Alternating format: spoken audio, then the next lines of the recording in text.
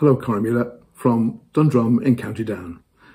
And thank you for joining us. But a special thank you to Alex, who day by day has been working hard to enable us to meet together in this virtual space and, if you like, have a real sense of connection with other members of the community.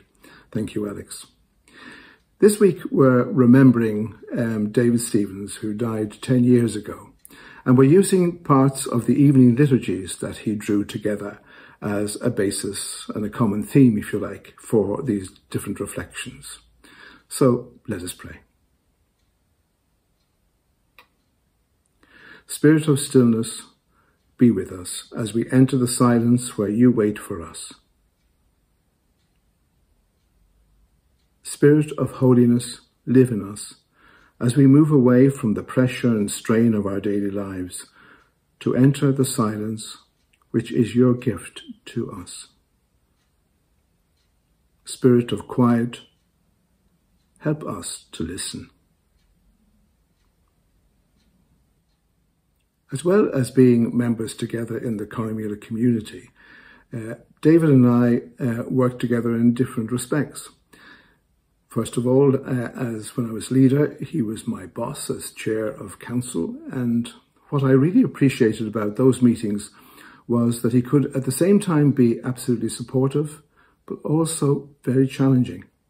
And that's what any worker needs from a good boss.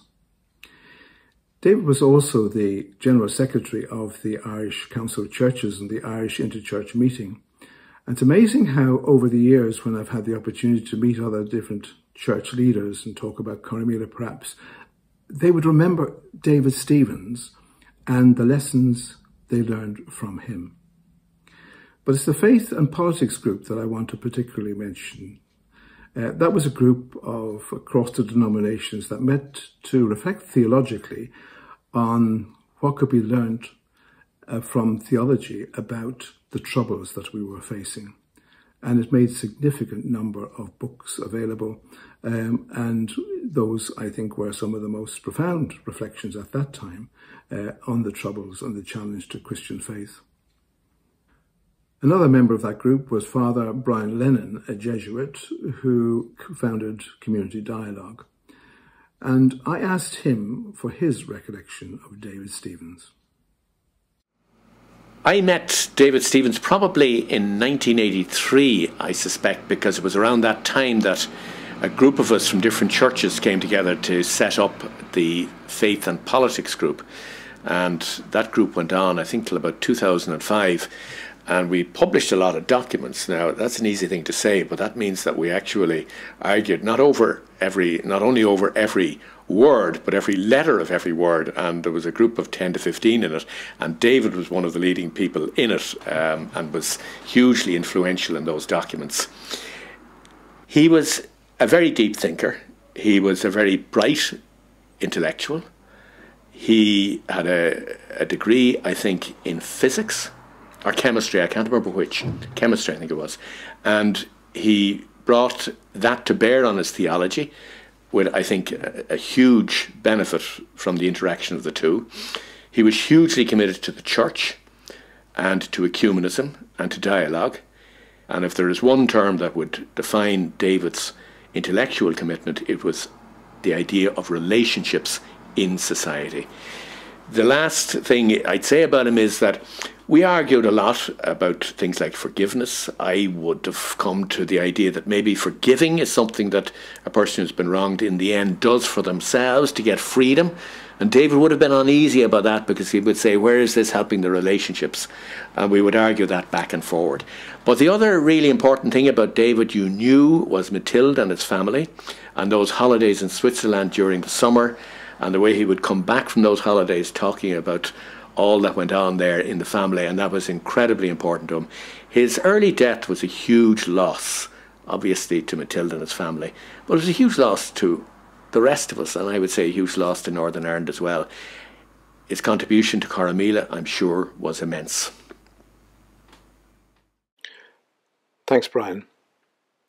Let us pray. We bring before you the members of the community listed in the prayer guide for today.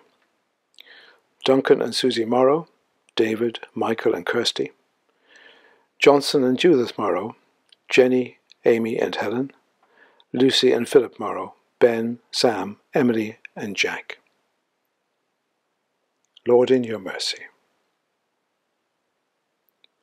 We bring to God someone whom we have met or remember today and for whom we want to pray.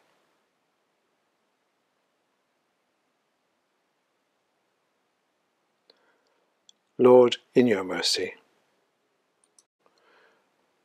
We bring to God someone who is hurting tonight and needs our prayer.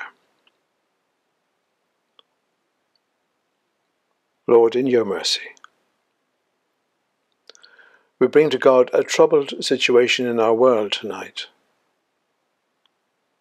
Lord, in your mercy.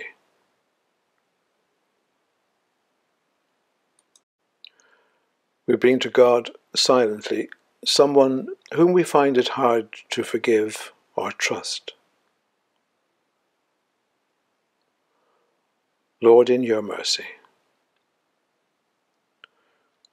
We bring ourselves to God, that we might grow in generosity of spirit, clarity of mind, and warmth of affection.